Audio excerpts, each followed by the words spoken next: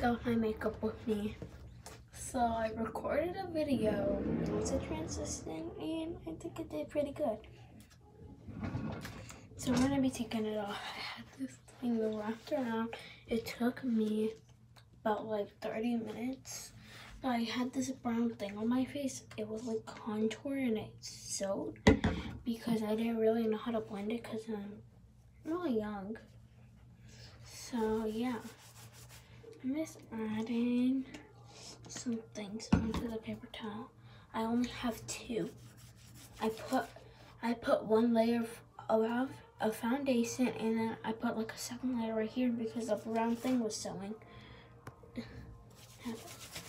So we're just gonna rub it. Like for part 2.